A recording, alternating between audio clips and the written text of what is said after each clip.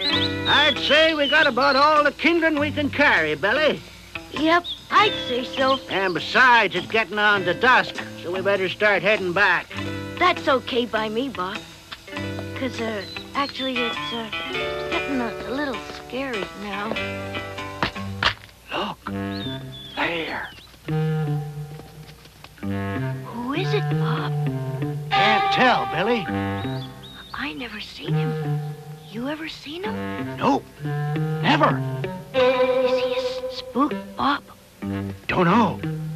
It looks like he's heading for the village, and we better get there first. Come on, I know a shortcut.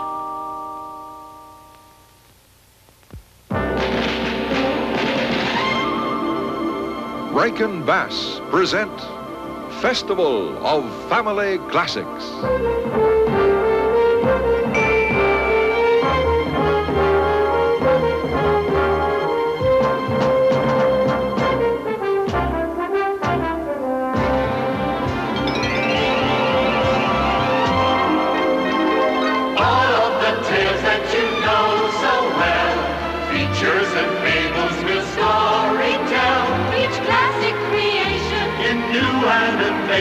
Today's presentation will be A winsome tale about the legendary American apple grower, Johnny Appleseed. So bring on the whole family.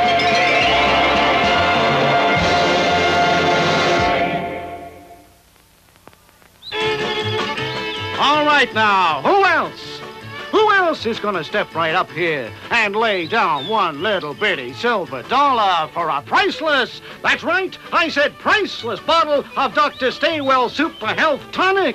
The cheapest and the best little insurance policy you can buy against the cold and the misery. That's right, I said the certain misery of the fast approaching winter. Who else? You, sir. Okay, sounds good to me. Now, there's a gentleman of sound judgment. A gentleman who'll be padding through the winter in the pink of health. Excuse me, Doc, but there's something strange just happened in the woods. While Billy and me was out there gathering wood just now, we saw someone mighty spooky. What did he look like? He was wearing coffee sacks, and he had a cooking pot in his head. Yeah, and there was a raccoon squatting on top of the pot, and two little birds perching on the pot handle. And he was putting a lot of little things into the ground as he walked. Bob, I think you've been spending too much time in the woods. No, it's the truth. Bob and me saw him. I think the whole thing's crazy as crows in a corn shed. Wait! Look what's coming! Howdy, everyone. Hello there. Who are you? I ain't nobody to be afeared of, so rest easy. I'm John Chapman, but kid folks and big folks and sometimes even animal folks been calling me Johnny Appleseed since I can't recollect. John Appleseed. I've heard that name. I have too. Reckon that's 'cause I've been through these parts before, about 2 orchards ago.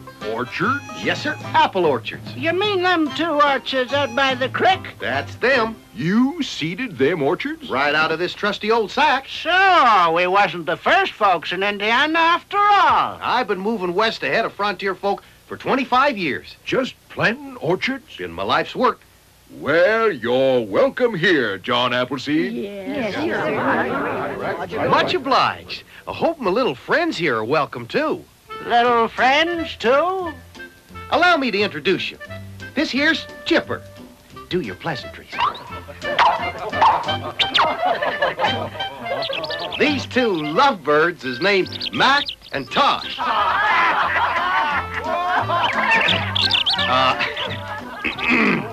Mac and Tosh. Where are the greeting manners I taught you?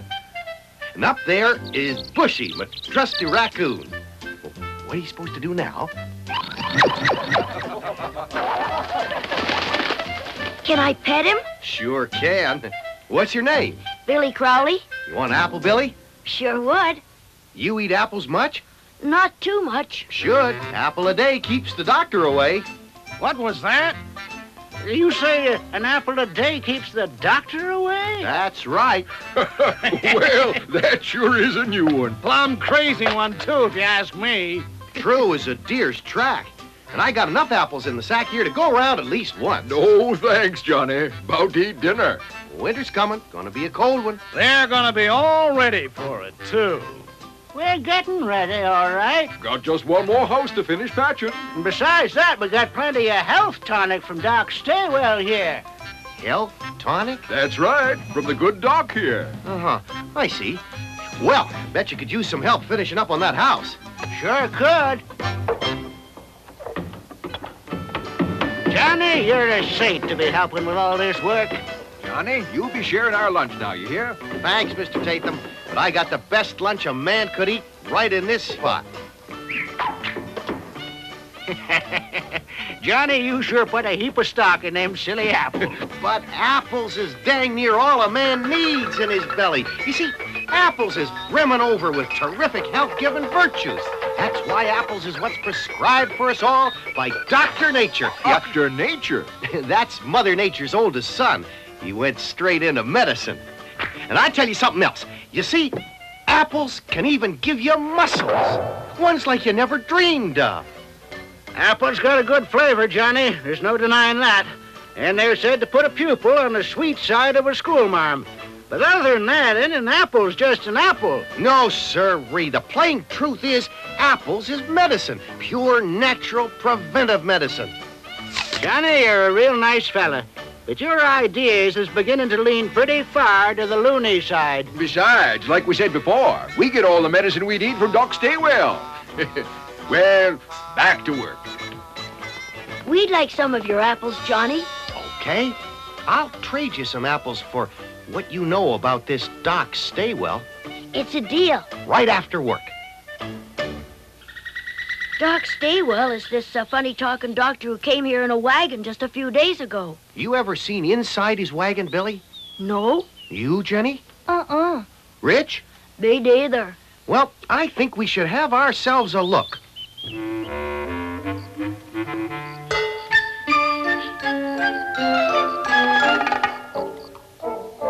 Shh.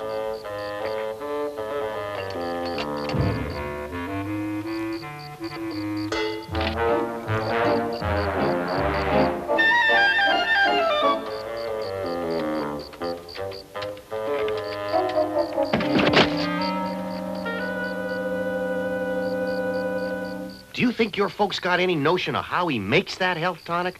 Or what he puts in it? I don't think so. Mine neither. If you ask me, they're buying it mostly on account of them fancy bottles and labels and that fancy name. Yeah, if you ask me, too. What about apples, Johnny? Are they really good medicine like you were telling the elders? There's this little secret about apples, see? A secret that's chock full of the wisdom of Mother Nature herself. You eat just one big red ripe apple each day between now and December, just one, and you'll be healthy as a hummingbird all this coming winter. And that's the honest truth. Okay, Johnny. I'll try it. Me too. Me too. Wish your folks was that easy to persuade. We gotta figure a way to convince them now and get them out of Staywell's clutches. Hey, I got an idea. Why don't we make our own health medicine out of Johnny's apples? And we'll put it up in fancy bottles with fancy labels, and we can make up our own fancy name. Right, and our folks will like it better in Doc Staywell's because it'll taste so much better. That's it, all right. A terrific plan.